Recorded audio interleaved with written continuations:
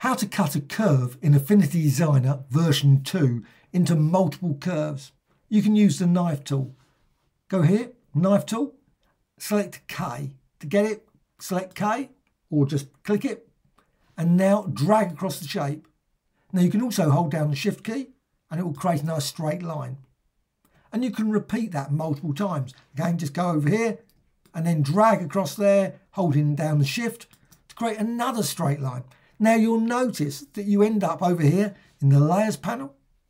You've got a curve that's not selected. Now you will not be able to cut that using the knife tool.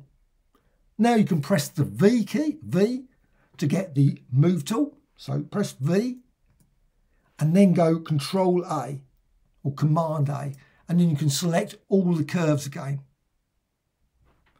Then again, K, and you can repeat that. Just draw another straight line holding down the Shift key and you can see all the curves are selected, so you can repeat that again and again, draw that. And again, you'll end up with a situation occasionally where the curves are not all selected. Again, press V and then Control A and they're all selected again. And again, you can use the K and the knife tool.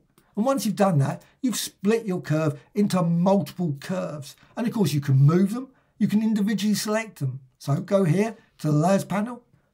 With that one selected, what you can then do is you can go to the swatches panel. You can find that in the window menu. And you can say, oh, set it to red or green. All the others will remain untouched. Now, what you can do, you can also go to select and then you can say select next. Now, there is a shortcut. So you can see the shortcut there and you can use that. So select next and it will select the next curve, or just use the layers panel and then you can change the color for that. And then you can go exactly the same, select and select next, or select previous if you want to go back.